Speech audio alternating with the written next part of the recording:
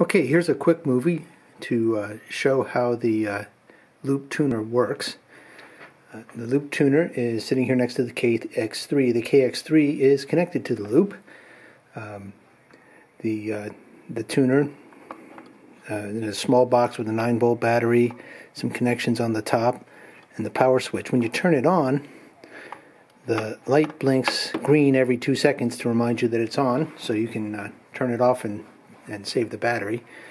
It should run for about 100 hours if you're not tuning. If you are tuning, it should run for about 10 hours time on a new 9-volt battery.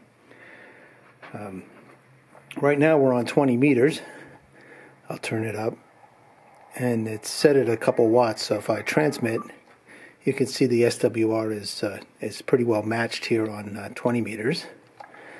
But if I move up to 15 meters, you can see that the match is very poor, 8.5 to 1.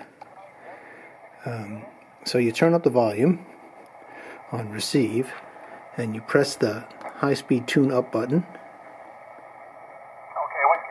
You kind of peak that, and then you can hit the transmit button, and we're like 4.4 to 1, and you tunes in little tiny steps until you get a perfect match. And then you turn off the tuner, and you're ready to operate. That's how easy it is.